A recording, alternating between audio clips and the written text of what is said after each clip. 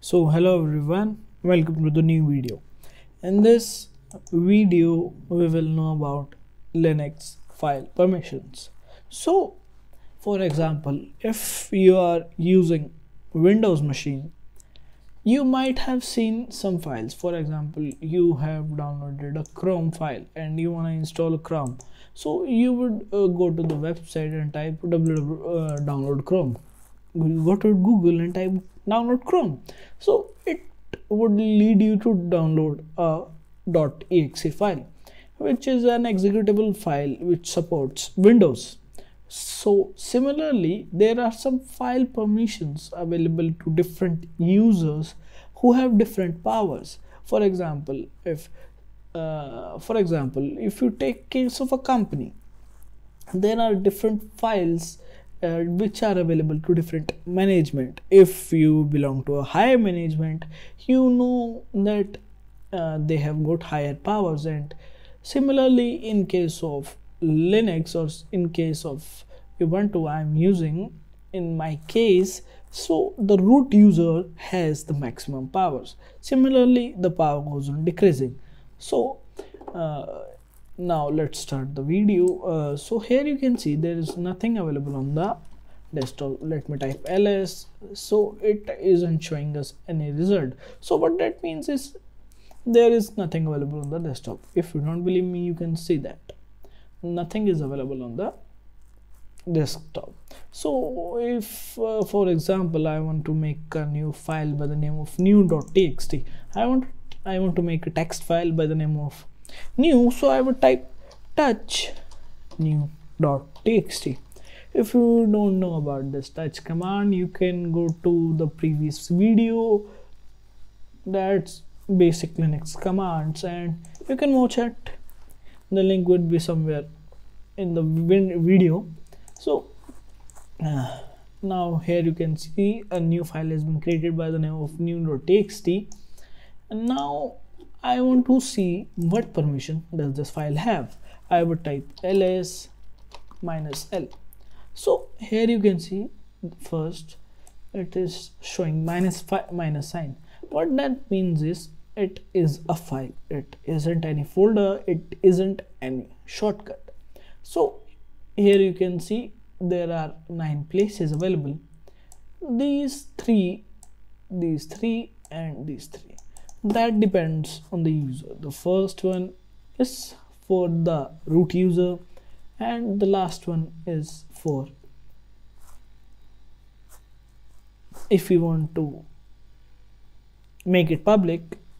That depends. And yeah, so for example, you see this file new.txt. I want to change its permission and I want to make it an executable file. So what I would type is chmod +x new. You can always type click on tab button and it would automatically complete the sentence. So it isn't showing us any error or any result, so we can think that the work has been done. If I type ls and l, so here you can see x has been added. So what it does is it gives executable permissions to each user. So here in my case it is ash, and you must be wondering what is this 0, what is this November 0. I will tell you. So this is the size name, this is the creation date, and you might see this color has been changed to green. So what this green color signifies is it has been made an executable file. So now it's an executable file, you can use it, you can execute the file. So if I want to remove the permissions, so I don't want to make it an executable file, I would type chmod -x, again pressing the tab button. It isn't again showing us any error, so I could type listen, and here you can see it has removed executable permissions from this file, and it is byte again. So now there are certain set of numbers which have been given to this file. For example, 4 has been assigned for read, 2 has been assigned for write, and 1 has been assigned for execute. So I just typed it. It is not any command. So if for example here you can see read, 4 stands for read, 2 stands for write, and 1 stands for execute. If for example I want to change permissions for this new.txt file, I would type chmod1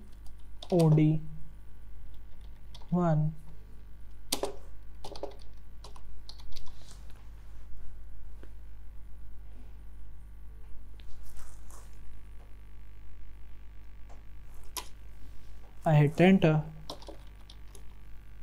Here you can see I have typed 111. So what it has done is it has changed all the permissions and it has made it only an executable file.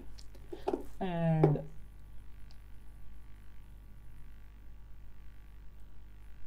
wait for a second. So yeah. So what you have to do is you have to sum them. For example, I want to make a file. For example, I have to make this file new.txt only readable and writable. I don't want it to be executable. So I would type chmod 6 and 4 new.txt again percent.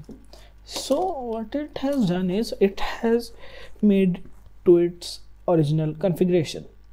So here you can see it is now only readable, writable, readable, writable, and only readable. So this is what chmod command does.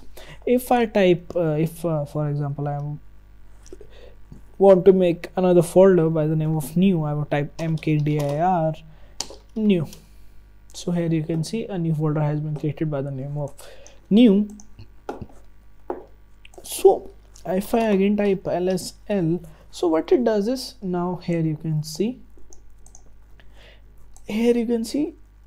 D is typed instead of this dash or minus icon.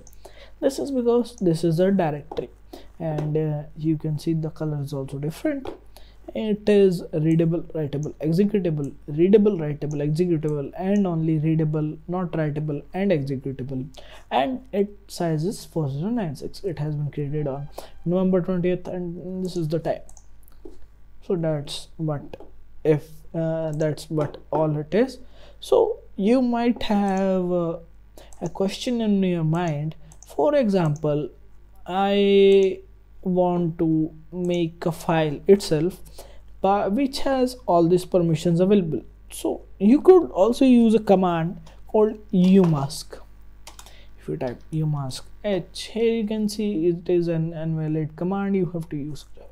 So what that means is if I type umask sorry, my bad luck, umask 777, so what it will do is whatever file you will make after this command. So if for example I hit enter and I want to make a command by the name of touch hello and type ls and l, see it has messed with all this file system. So I would recommend you are a newbie, you shouldn't use this command now. You should not use this command currently. We would talk about this command later in this series. Till then, keep watching, keep supporting. Peace out.